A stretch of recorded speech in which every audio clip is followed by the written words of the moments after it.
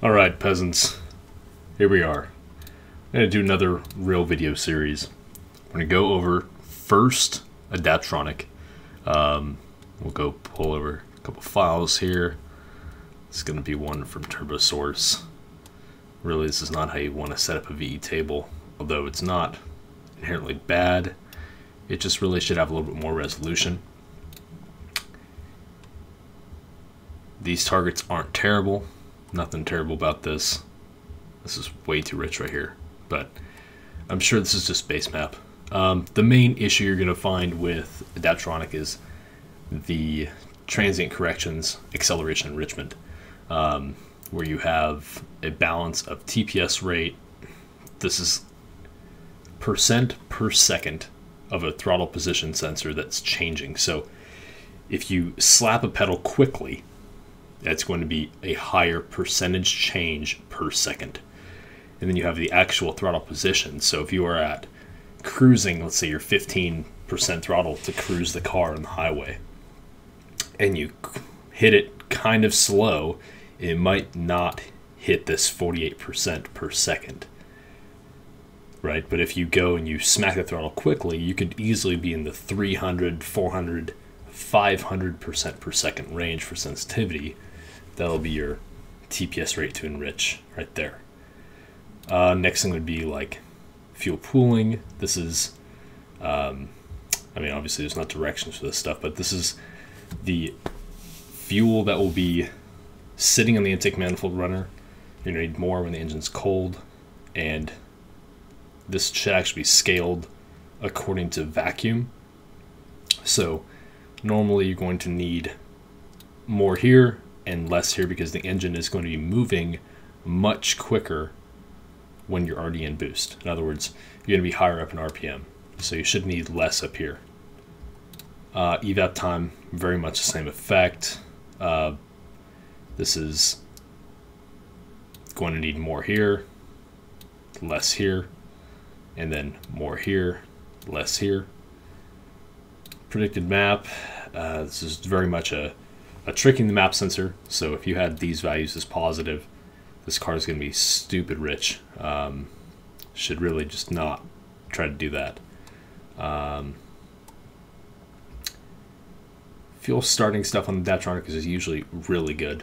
Like leave these factory, which this is not. This is not going to be good. You're going to want to have a bunch of extra fuel here just to help keep the engine alive when it's cold. So this is a very bad example. Cranking map pretty much needs more fuel when it's cold, needs less when it's hot. Injector staging, normally this should be blending pretty good, and so yeah, so this isn't even filled out by Turblone, but you know, that's a preference thing. You can let the ECU do it all by itself, or you can tell it what to do, and I prefer to tell what to do because I usually know better. So let's say, for instance, you have a set of the same size injectors. So ID 1000's primary and secondary. So your secondary stage is going to be 50% value. And you don't want to smack it with 50% all at once. You're going to taper that in. So you can find, let's say, 3,800 RPM is going to be the absolute minimum, and 4 PSI is absolute minimum. So you can go here and you say, I want 2%. And then at the top of this, you're going to want, let's say, like 6%. And then 7 PSI, I want 6%. And then I want 10%. You can kind of do a little extrapolation here with X. Get that going. And then you can say by 13%, or I'm sorry, 13 PSI, you want 25, and you want 35. And then we'll go here. First click X. Here we'll click Y. And that's a very quick interpolation. And then by the time you get it, let's say 20 PSI, or let's just do this right here. We'll say we want 40 and 50.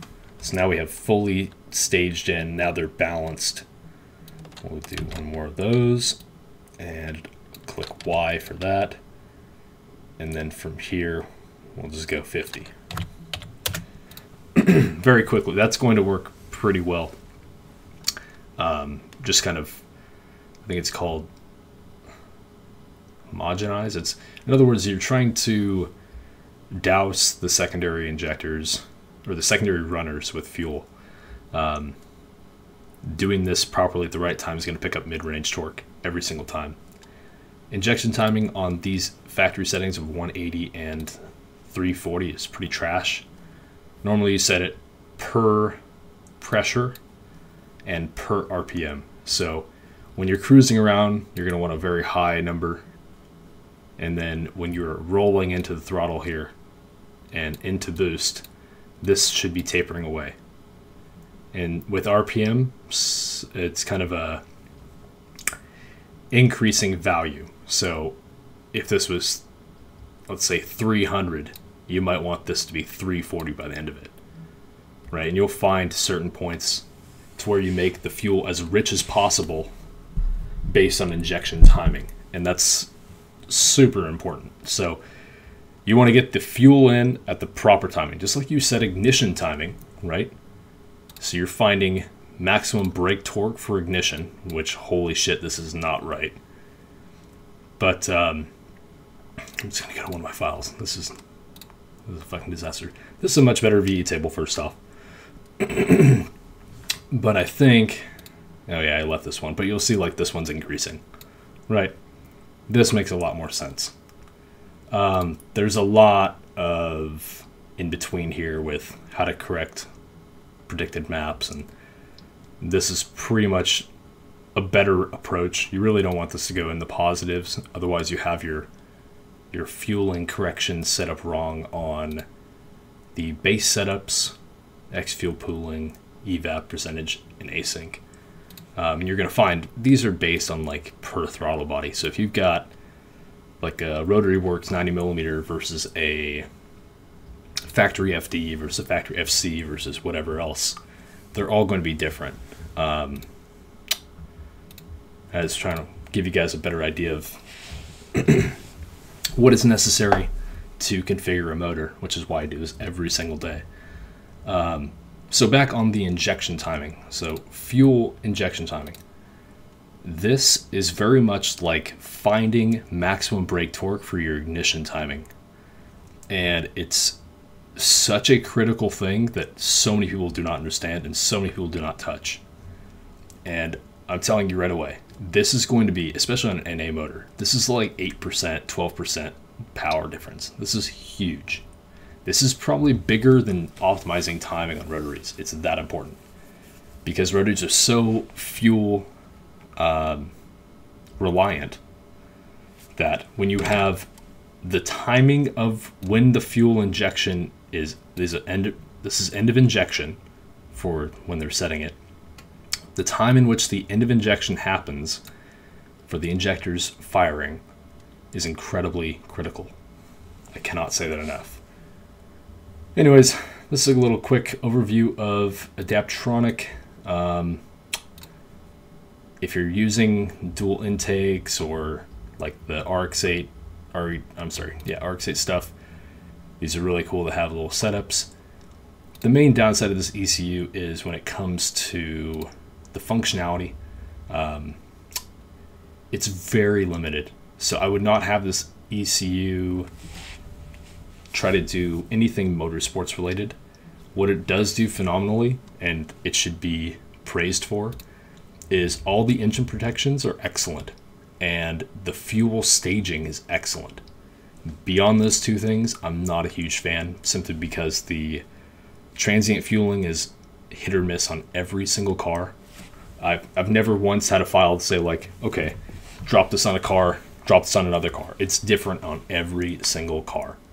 And then the same thing goes with any kind of motorsports type control. So if I had,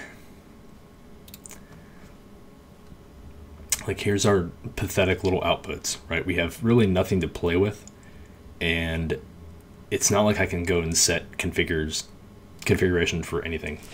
by contrast, I'll pull up my personal Emtron file. I can go here. I want to knock control. Okay, well, here's my knock control. If it's greater than this, turns on. Here's the status, greater than 0. So I can set all these conditions. I can set delays for on and off. I can go into the actual, where was it? Configuration.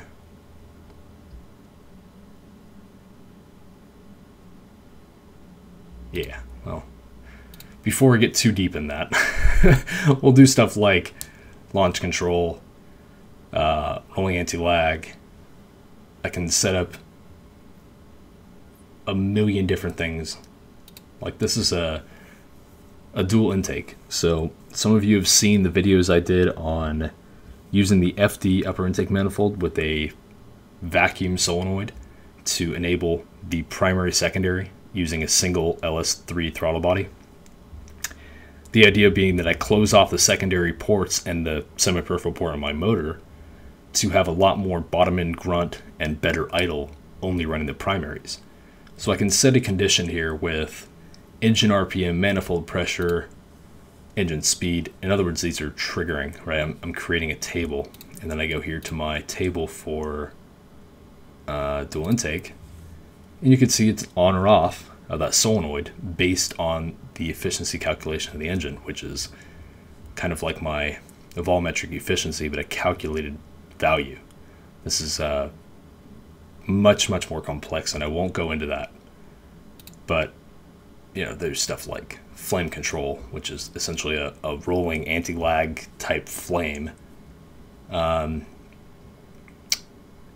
just endless amounts of controls that I can do on a real motorsports ECU. That is not the case on the Adaptronic, which is what I'm going to be getting back to. So this is super limited. Is it okay? Yes, it runs fine, but don't trust it for everything. This is something that you want to keep really simple. You want to keep just makes it run the car, fine. But if you're trying to think outside the box and you're trying to do a bunch of different controls, this is not the right ECU for you. You'd be better off with a Haltech, you'd be better off with an AEM, you'd be better off with the ECUMaster, better off with Link, Emtron, Motec, whatever it is, depending on your skill level and what you're comfortable doing. So like ECUMaster, there's another one, right? This is super economical when it comes to pricing and such. So like I set up this timing table ages ago, but this is wrong. You would never want 49 degrees on a rotary. But you can go and set your timing here. You can say, I want to go to my enrichment page. Oh, I didn't make one yet, but you can go to make an enrichment page. Say, hey, acceleration enrichment, build me a table. This is your change in throttle position. So this is like a dead band to where it does not enable. The sustain rate is kind of like a decay. How much it will actually enrich is a total over your base. You can do grouping if you have a very weird intake manifold configuration. And you could disable map sensor, which actually makes it pretty accurate. I like that. But then you can go through and there's a million different things for versus TPS rate versus TPS factor versus RPM factor versus coolant temp versus ignition. So in other words, if your ignition, you want to delay the ignition advance. Let's say you're trying to get off the line soft. So the second you smack this thing hard, you want to take out a little bit of timing to kind of help it out, kind of make the motor safer. But there's a million different ways to set up this and its little tiny motorsport functions like flat shift, paddle shift, rev matching, rolling start, anti-lag, shift lights, a little bit more motorsports oriented, and this is still very economical ECU.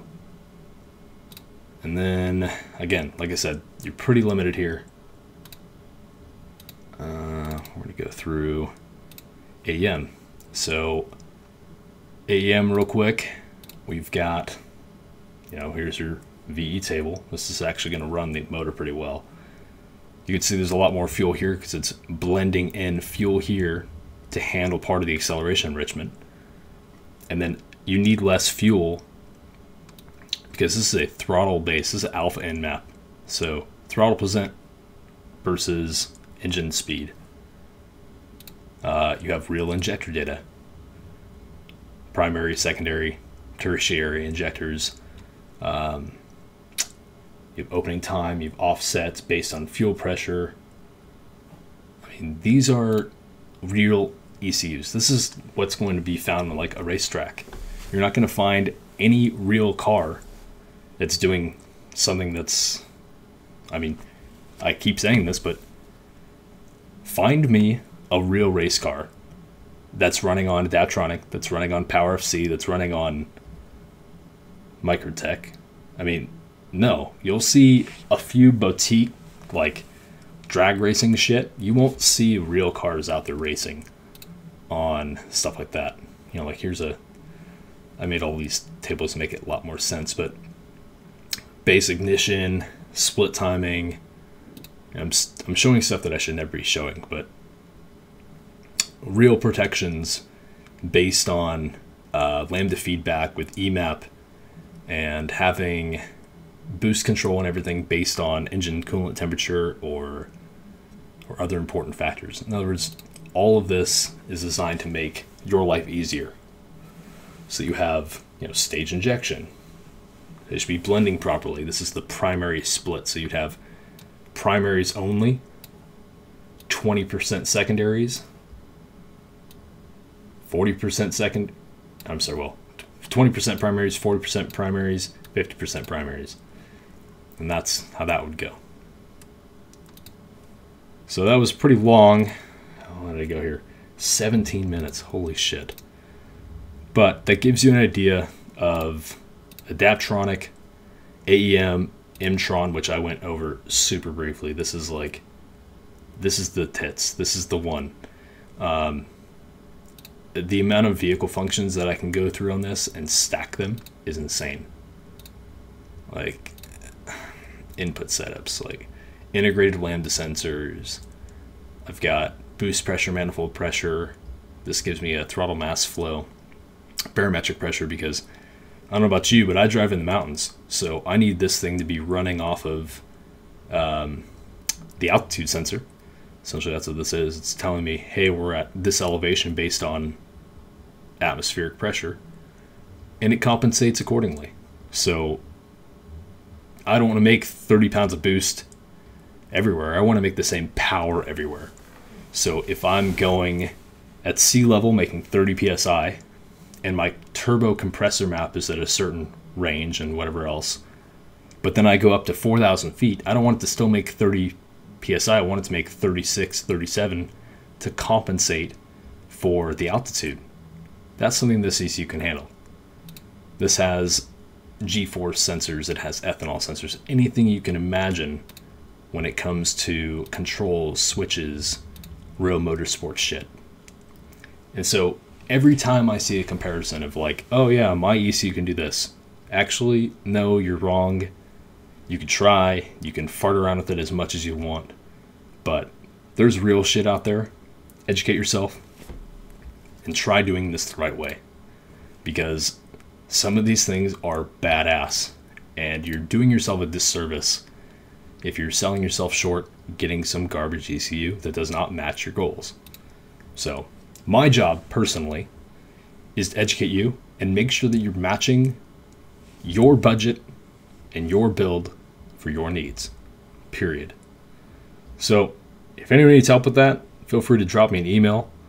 It's rightbraindesign@gmail.com, or anything else, really. Just hit me up over Facebook, Instagram, and I'll take care of you guys for any questions you may have, or any services you need for tuning, or any sort of exotic, crazy shit you want to think up. So, peace, y'all. Hope you enjoyed that.